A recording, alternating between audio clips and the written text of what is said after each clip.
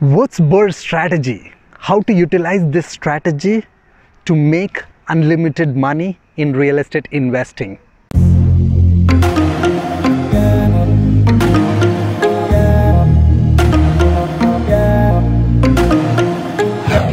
Namaskar, Adab se, Sat Shri Akal, Vanakkam, good morning, good evening. This is Aditya.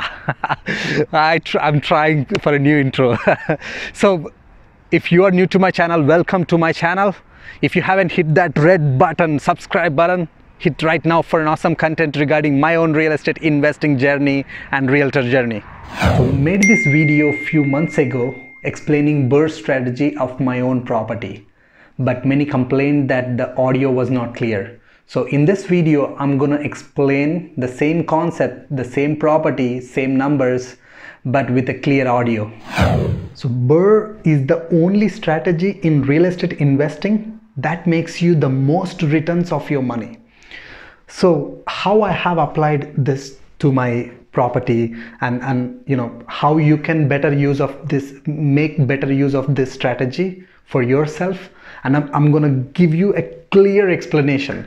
You know, feel free to ask me if you have any questions in the comment below, because you know the more we interact, the better we can get at investing and the more money we can make together. So you know, first of all, I'm gonna explain you a abbreviation of Brrrr, and then I'll get into the numbers. First of all, the Brrrr, first B stands for buy, buying a property. R stands for do renovations on that property, and another R stands for rent that property.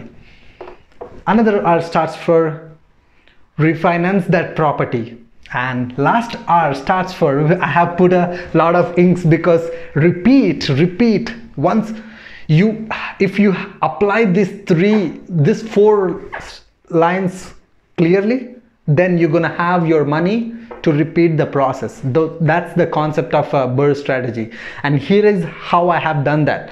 So it's in 2018 I purchased a duplex. It was a bank sale, had some major issues in the basement and some, you know, need a TLC work and all. So I looked at this property. It was listed for 130 or something. I overbidded because there were like multiple offers, and I bid it for 141 or 142. I don't remember exactly. And the numbers I have put in here is round figure numbers. I don't want to confuse you with you know, little decimals. I just made a round figure number, nearest round figure.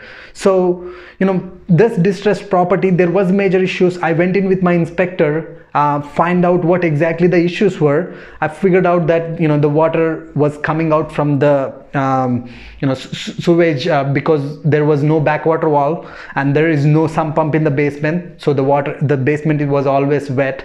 So that was the issue.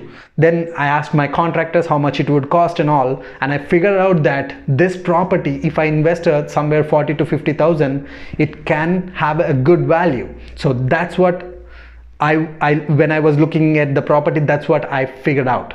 So immediately I made an offer for 142,000 or 141, and I didn't get it for the first time. After I think a month, the previous offer was, some other person's offer was accepted, and they came back and said that previous offer fell through. So would you be able to come back with the same offer? And I thought for a moment, the property is great, the bare bones are strong, and the numbers work out. I said, yeah, sure, let's go for it. So I got it. After all closing and everything, the purchase price was 145,000. So just keep in mind, that's the point one. Brrrr, buy, I purchased for 145.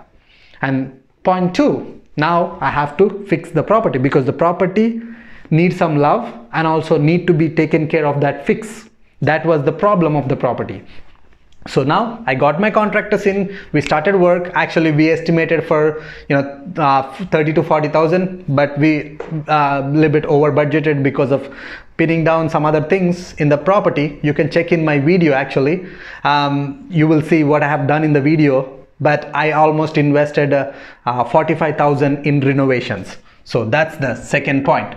Renovated the property because it was vacant, and I added some love, fixed the issues, Now we went in and rented out, because at this point the property is at its best use, because now I can get the top dollar. I added the love, and then the units are a lot better than previously. So now I got for upper unit $1,000 plus utilities, and the main floor 1,300 plus utilities, so 2,300.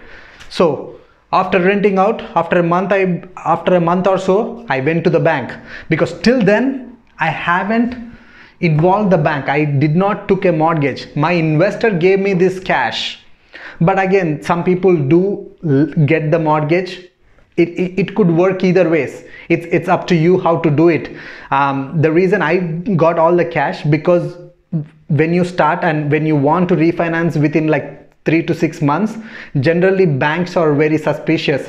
They wanna dig out every details. When you just got a mortgage and when you're trying to refinance after 6 months, they tend to be a little bit skeptic. Whereas I said, okay, I don't want to get the mortgage. I'll just get the mortgage once I'm all done. So buying, renovated, rented out, and now I refinanced. So at that point I went to the bank. Now I said, hey, look, my property is now in a fantastic condition, and here are the comparables. Here is what I think the value is. I presented actually 275 or something, because I don't want to tell them the exact value. It's always bank come with a appraisers comes a little bit lower. So I said, I believe that the property value is at 275,000.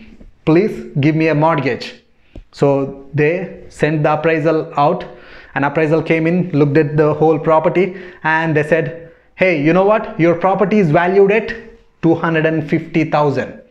So that's what after repair value. We have repaired the property. That's why they call after repair value. So the property came at 250,000. Now, of course, bank doesn't give me 100%. They only lend me 80% of the loan value. So what was my loan value is 250,000. What's my 80% of 250,000? Which is 200,000. So how much did I invest into the property? 145 plus 45, which is 190,000. How much I got from the bank? 200,000, which means I got all my money back. I mean my investors' money, plus an extra 10,000. Now what we can do? Go and buy one more property, and that's what I have done. Actually, you can check that video. We purchased another property for 200,000, again doing the same Brrrr strategy. That's actually in the process right now. I'm gonna release the second part for that video pretty soon, but you can check out that repeat process. That's when you make money. Repeat the process. Don't go, now you have the money and don't go and buy BMW car. Now you lost the money. You want to repeat. So if you want to grow in life, if you want to make a best life, then here is the secret I learned from reading books and from other successful people. At the early stage of investing, make money and reinvest. Make money and reinvest until you know that certain point where you will never ever, your well won't be dried up. What I mean by that, you pretty much, doesn't matter if you have like 50 properties, even if 5 properties are vacant, still you will survive from that cash flow. So that's when you can start living. That's when you can start buying a dream home. That's when you can start buying a dream car. Whatever you want, start living the life at that point. That's what I'm doing right now. I'm still living in a house at 300,000 property, but I still have a tenant in the basement. So that's the the secret to become rich and successful and happy person, because you need to never have a cash problem. And that's why I'm here, to teach you that, to help you make your life better. So I hope I provided some value.